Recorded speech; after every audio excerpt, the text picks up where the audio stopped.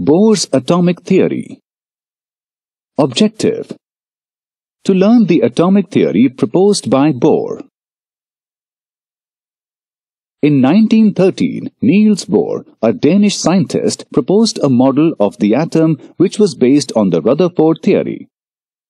Rutherford's theory had shown the atom consisted of a positively charged nucleus with negatively charged electrons orbiting it.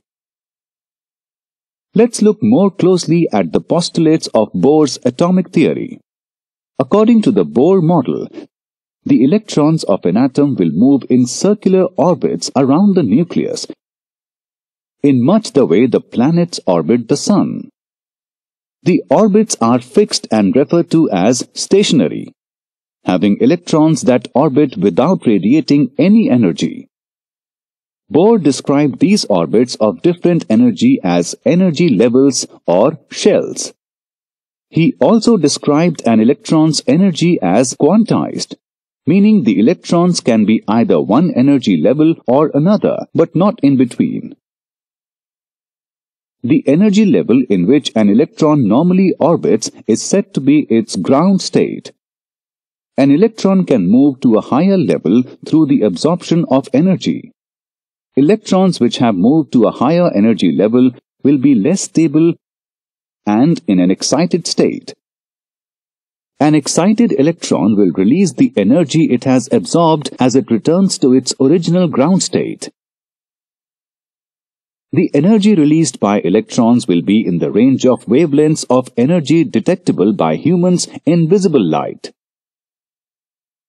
Bohr postulated that when electrons are closer to the nucleus, they require less energy than those orbiting from farther away. As a means of differentiating between the energy levels, Bohr numbered them.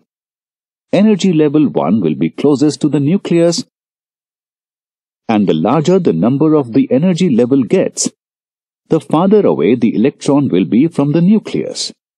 Bohr also postulated that the number of electrons found in particular energy levels will differ. Energy level 1 can hold up to 2 electrons, while energy level 2 can hold as many as 8 electrons. Summary: according to the Bohr's theory, the electrons in an atom will move in stationary circular orbits known as shells or energy levels. An electron can move to a higher energy level by absorbing energy.